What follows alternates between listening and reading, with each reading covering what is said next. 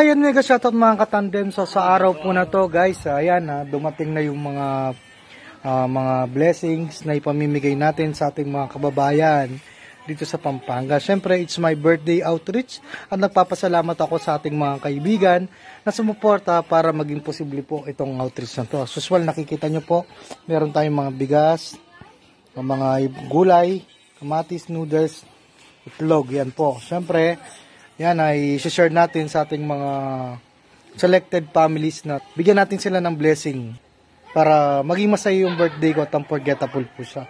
So yearly ko po ginagawa to. So maraming salamat po sa ating mga kaibigan, mga kakilala na sa sumuporta. Saludo po ako sa inyo. Pagpalain po kayo ng Lord. So yan nga mga katandem, binabalot na natin mga katandem ang pamimigay. I-repack po natin. Ito, meron silang ganito. Tapos nalagyan natin ng kamatis. Tapos lagyan natin ng ampalaya. Kung mapait ang yung pag-ibig, kumain ka ng mampalaya para lalong pumait. So lagyan natin ng talong. Ayan. Ayan, meron tayong mga talong. Nga pala may naknak ako. Naknak. Who's there? Talong. Talong who? Talong who? 1, 2, 3. Italong mo sa akin kung sinong aking mahal. Wala lang.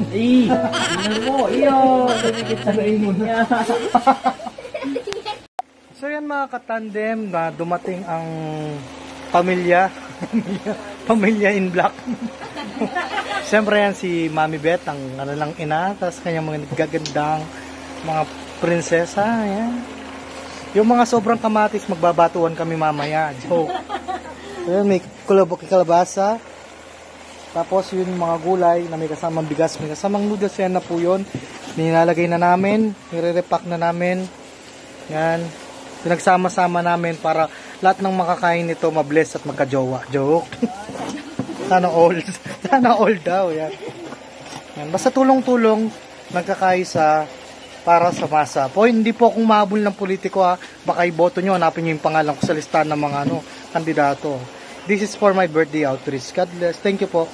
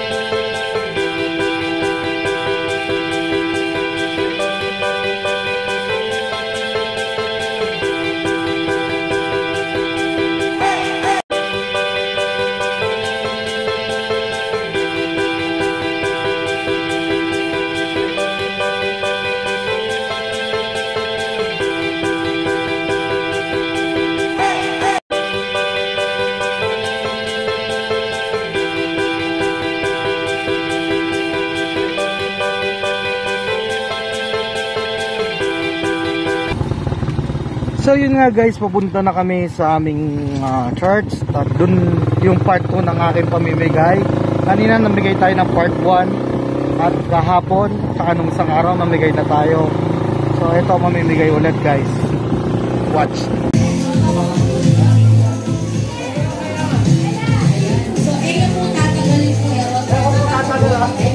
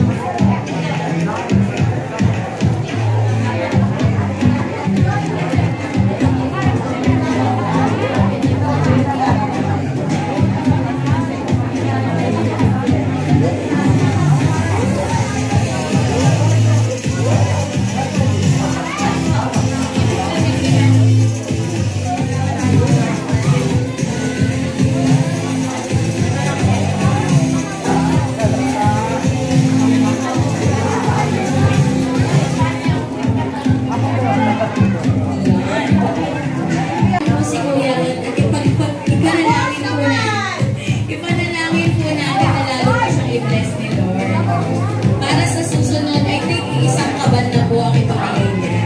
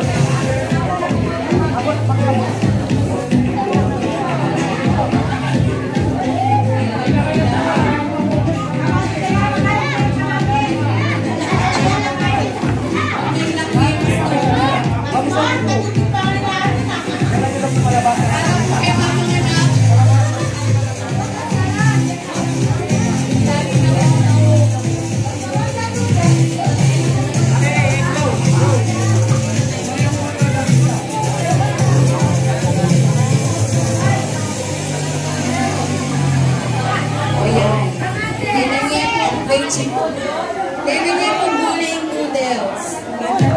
Sa starch.